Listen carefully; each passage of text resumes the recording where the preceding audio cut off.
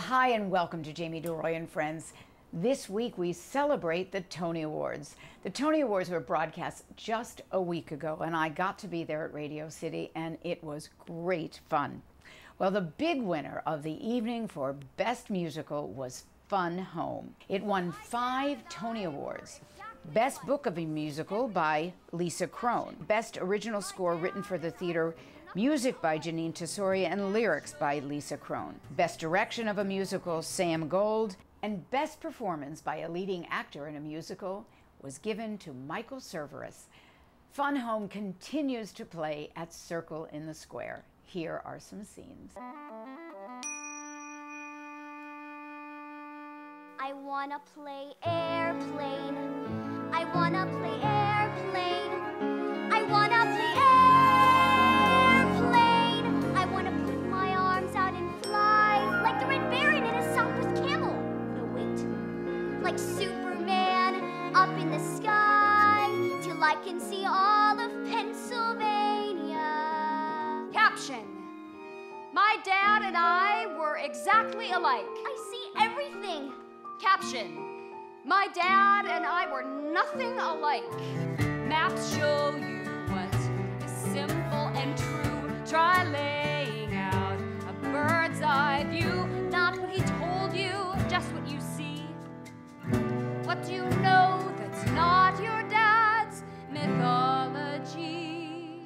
I guess I'm older, and it's harder when you're older to begin.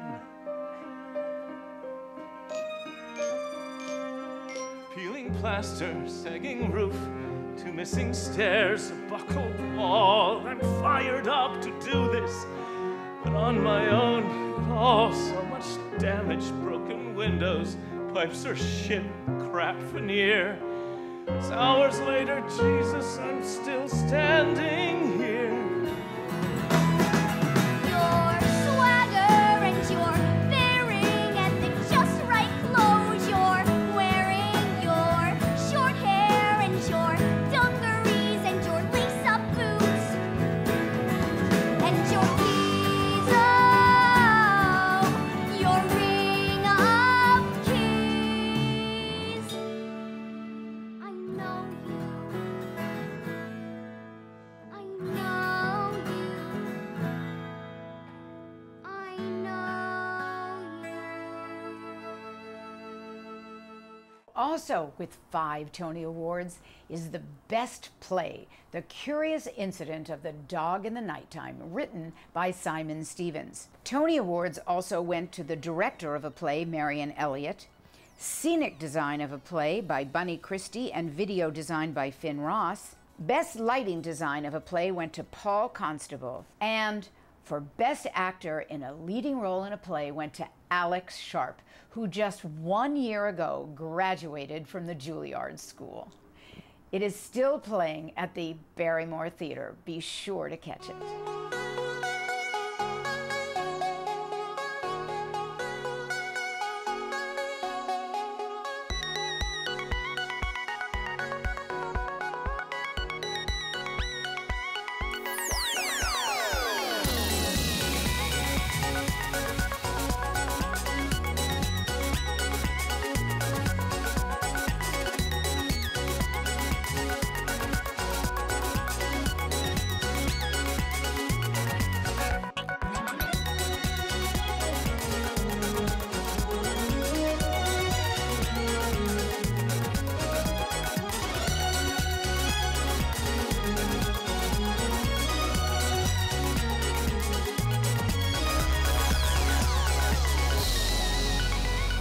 Next up, with 4 Tony Awards, Best Revival of a Musical went to The King and I by Rodgers and Hammerstein.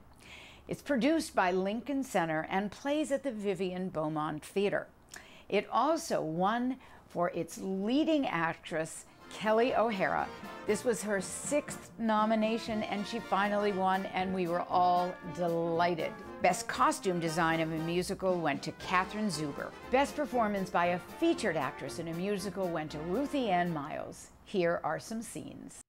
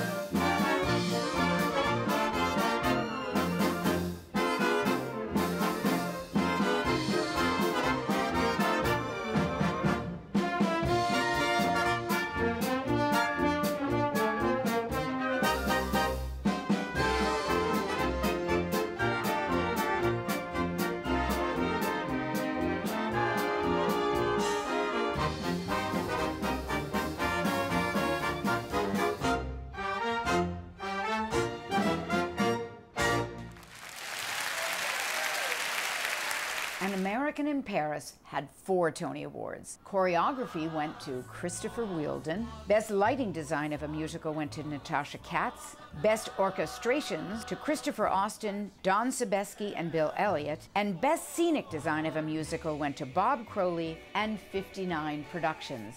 An American in Paris plays to sold-out audiences over at the Palace Theater. Here are some scenes.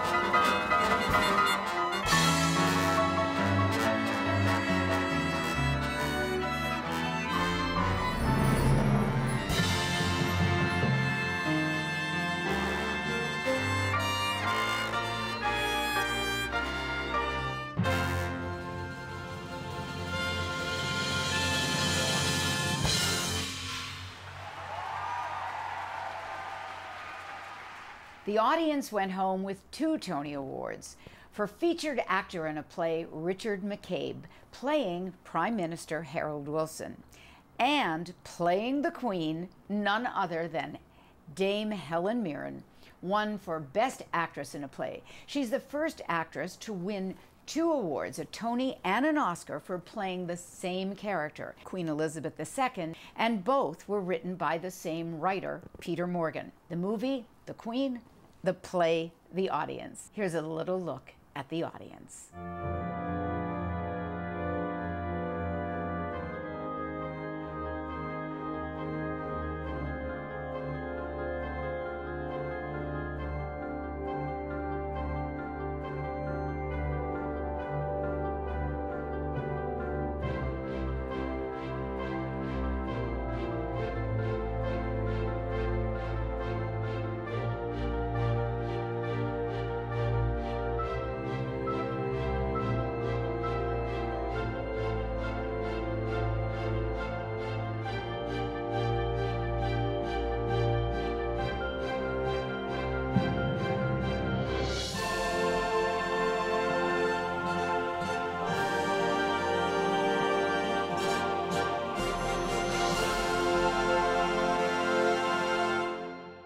And across the street at the Golden Theater, Skylight took home the prize for Best Revival of a Play. It's written by David Hare and has a stellar cast. It continues to play, and it's a must-see, limited run, so don't wait too long. There's no problem. It's all in hand.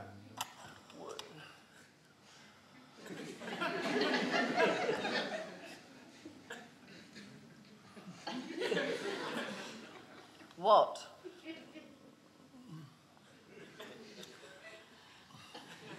No, really, what are you thinking? Are you putting the chili in first? No, it's just, I usually fry the chili so it infuses the oil.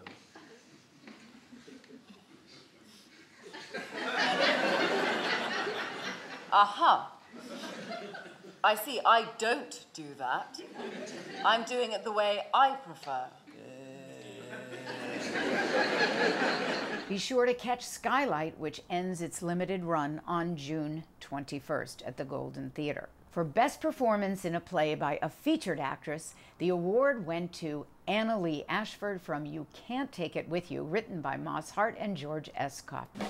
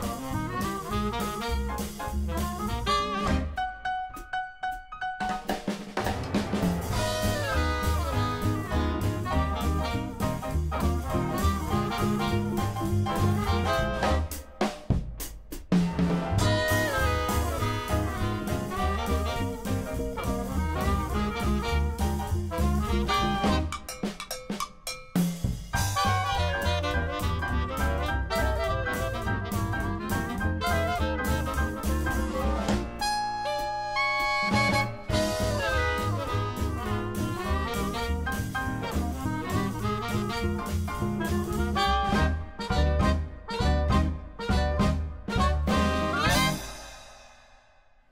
Tony Award for Featured Actor in a Musical went to Christian Borle, who now has 2 Tony Awards. Christian is in Something Rotten, playing at the St. James Theater, and what fun it is. Welcome to the Renaissance. You're the one in Italy or in France. You're the one in England, the one where William Shakespeare is cream of the crop.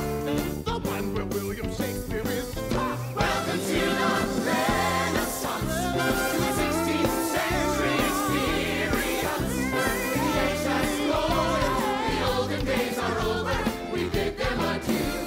Well, hallelujah. Welcome to the Renaissance, where everything is new.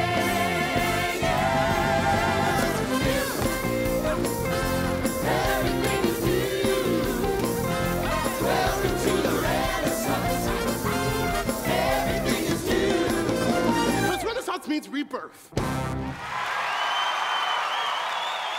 Wolf Hall Parts 1 and 2 took home Best Costume Design for Christopher Oram. They were inspired by those wonderful Holbein portraits from the court of Henry VIII.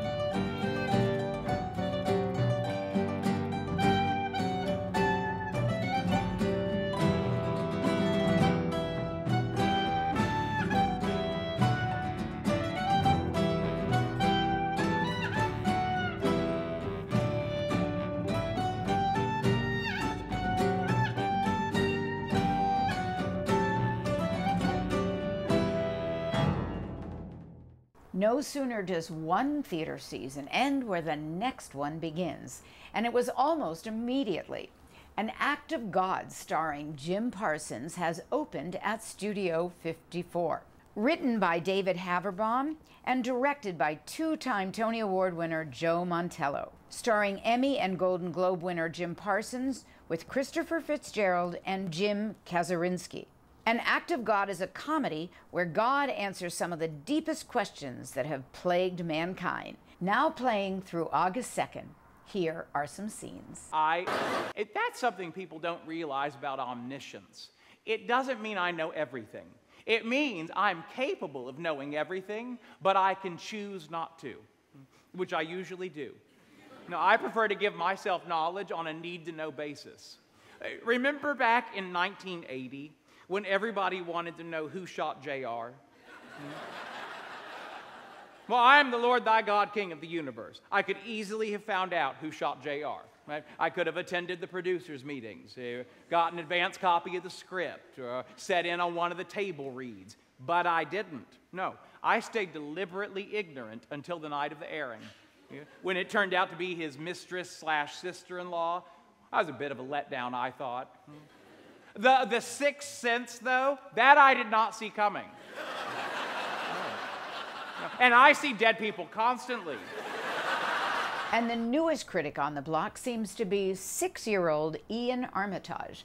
He reviewed Fun Home before the Tony Awards. He was even on the red carpet the night of the Tony Awards, filling in for Perez Hilton. Here's Ian's review of Fun Home.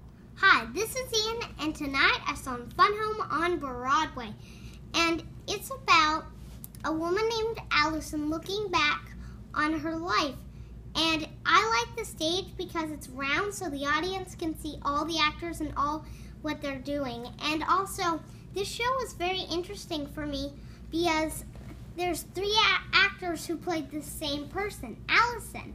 So, the first actor plays Allison when she was a young girl, the second actor plays Allison when she was college-age teenager, and the third actor plays Allison when she was a grown-up.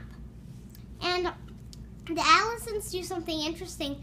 They do a good job on showing that that's Allison, that's not somebody else, that's Allison. The next one's Allison too, and the third one's Allison. And also, Mr. Michael, who played the father in the show, the father's a little bit mean to the children, but you have empathy for him because you kind of understand why he does that. And also, he grew up in a time where he didn't really feel free to be himself, and Allison grew up in a time where she felt free to her real, what she, in her soul, she really thought, hey, I'm me, I can show the world I'm proud of who I am, I'm who I am, and that's a good thing. And that's a very interesting thing. And also, the children have real fun in one scene. I wish I were in the show because they have so much fun. I'm not going to give it away for you, but it's so cool. And also, it shows in the show that it's important to be honest to your children, and it also shows in the show, hopefully the world's changing. It's becoming an easier place to be yourself and to show the world, hey, I'm myself. And I think you should definitely see Fun Home. And also, Miss Judy, who is the mama, was fantastic. And they all have songs in the show about their different points of view of the world and how you should be. And that's very interesting, too. I think you should see Fun Home.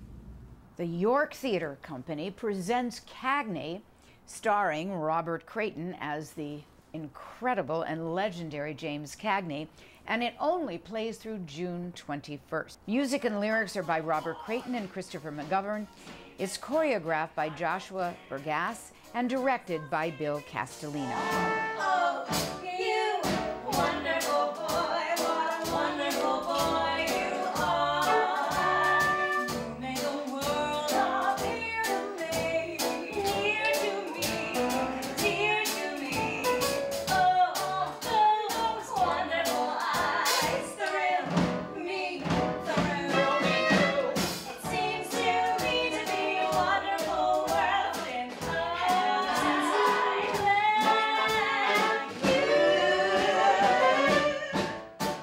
The Atlantic Theatre Company presents the world premiere of Guards at the Taj, a new play by Rajiv Joseph and directed by Amy Morton. It stars Omar Metwali and Ariane Moayed. Guards at the Taj plays at the Linda Gross Theatre through June 28th.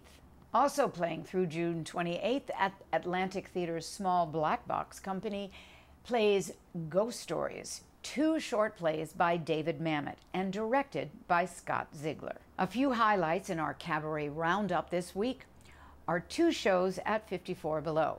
The first one being Ann Hampton Callaway, On My Way to You, in celebration of her recent marriage, and presents an evening of love songs. She's there from June 18th through the 20th and then again on June 25th. Also at 54 Below from June 22nd through July 3rd is Jeremy Jordan. He made a cameo appearance the other night in Bombshell, an Actors Fund benefit where he absolutely wowed the crowd, and he's sure to wow him at 54 Below. So do catch him there. Tony Danza holds court at the Cafe Carlisle from June 16th through June 27th. Recently, he was starring in Honeymoon in Vegas. He's always quite the showman, a show not to be missed. On Monday, June 15th, This Is Your Night, David Friedman, will happen at the Metropolitan Room. It's hosted by Bernie Furshban. He's been doing these nights to honor wonderful people in the theater and cabaret community. Well, David has given us some wonderful songs, including Listen to My Heart. He has worked with Nancy Lamott and really put her on the map. Since 1995, Help Is on the Way has been sung at the Broadway Cares Equity Fights AIDS Easter Bonnets. Over the years, it's been presented by 20 different stars, including Ruben Blades, Kristen Chenoweth, and now this past year, Gavin Creel. From the producers of Sleep No More, we now have Queen of the Night, which just won the 2015 Drama Desk Award for Unique Theatrical Experience. I was blown away by it. And you get served the most delicious dinner, which if you want different courses, you have to go to different tables and bargain for it. You have to go and experience it for yourself. Some of the best acrobatics I've seen in a long time. It plays at the Paramount Theater. Here are some scenes. It ain't got to do what you do. It ain't got